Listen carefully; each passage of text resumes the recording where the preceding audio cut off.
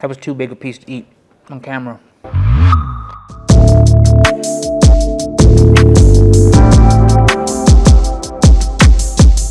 Let's start with being brutally honest here. Many of Dubai's restaurants boast amazing views, but not many can say they have views of Dubai's vast cityscape from 68 floors above the ground.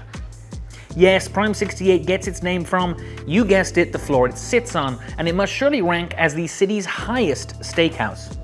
Located in the JW Marriott Marquis, this place isn't all about the views. Prime 68 has been known for its fantastic food for a while now, which is why it's been part of Esquire's top 50 best restaurants for the last 2 years running. Now, as you might expect from a steakhouse, no surprises here, the main draw of the menu is the beef.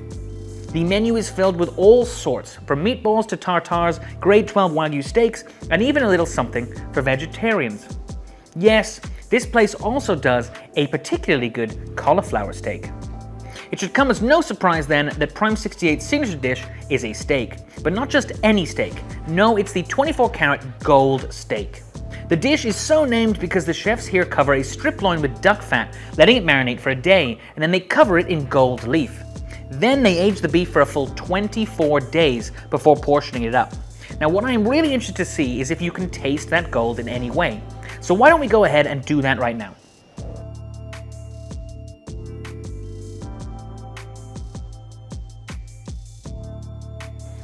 Amazing. Thank you very much. Wow, thank you very much. So the gold steak. So what you can actually see is some of the flakes are actually still here. You can see them. I thought that maybe they disappeared. So again, what we're really looking for is to see whether or not you can taste the gold, taste the luxury. So why don't we kind of dig in right here? A perfect medium rare. Cheers. So I don't know about the gold. However, you can certainly taste that kind of, all of that kind of fat in there has obviously gone a long way to either kind of adding flavor or kind of protecting the flavor that was in there. The gold is a nice touch though, and this has definitely got to be probably the most lavish and luxurious steak in Dubai for sure. And for that reason, I can certainly see why this would be Prime 68's signature dish. Now excuse me, I'm going in for more.